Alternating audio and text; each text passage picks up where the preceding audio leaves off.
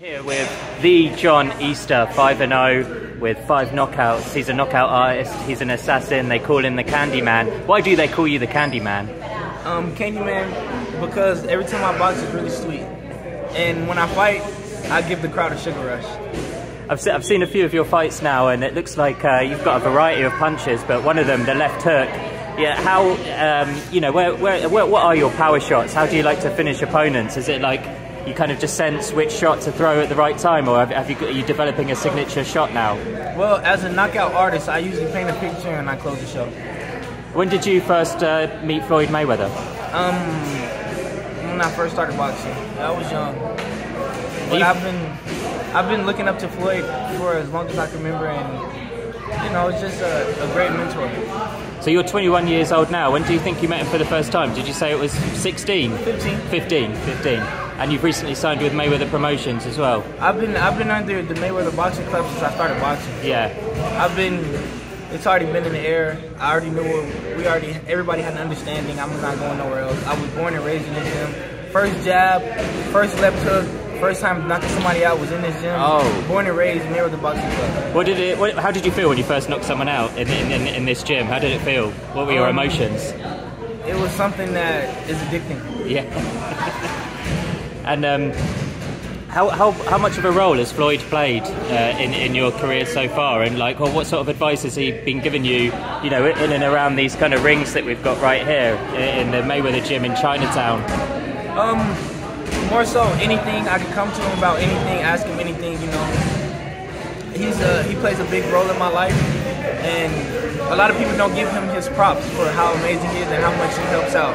Floyd I don't feel as if he receives enough credit for all the great things that he does. One of the things that I keep writing about is it just seems like a big part of Floyd's legacy, and really Leonard Ellaby, is just their talent identification when it comes to young fighters, you know, like yourself and even younger with Kermel and Robert Merriweather. Yeah. Do you feel like you've got in this gym, do you feel like you've got the baddest squad of young boxers in the world? Oh yeah, we're definitely the number one. Nobody can see us. Anybody from any part of the world, any gym, anywhere, we're the best. You'd go gym for gym with anyone. That's what we've been doing. Yeah. And when was your last fight? My last fight was June 17th in Mexicali. And you want to come out again this year? Have you got a fight lined up, or do you want to get? Are you training? I'm waiting for my team. The next one. Tell me, you know. Yeah. And how do you feel about, like, I mean, I've been in this gym for the last few hours. There's a lot of like young studs just training. You know, I've seen you, like Kermel. We all grew up together. Yeah. It's the family. Y'all just now seeing it, but we've been doing this our whole life. We've been doing this for years. Did you see Kermel's debut? I was there. As a matter of fact, me and Kermel been training alongside each other since I started boxing. Yeah, and then along the way we became best friends. Do you feel like the hype is real? There's no hype, this is reality. Yeah. Kermel is the truth. What do you see, when you see Kermel, what do you see in him, in sparring and training that, you know, maybe I don't see, or even fans don't see? You know, fans, I suppose, might have only seen him for 90 seconds in that first round knockout he scored on the Canelo-Chamel Charlo show. What do you see in the gym? As Floyd said, the hard work and dedication that requires to be put in the gym.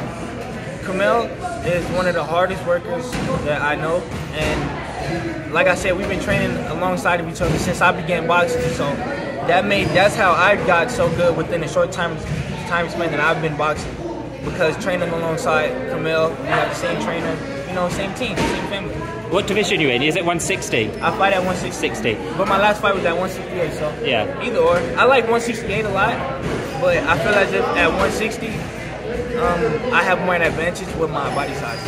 Who are your favourite middleweights in boxing history? Jordan McCullough. Yeah. Julian Jackson. And then I like Roy Jones, of course. You like the knockout artists? Of course, yeah. That's what I am. Yeah. You know, and if ever, I'm not saying I'll knock everybody out, because in reality, it hasn't been a career like that. But until they stop trying to go to sleep, they'll be going to sleep.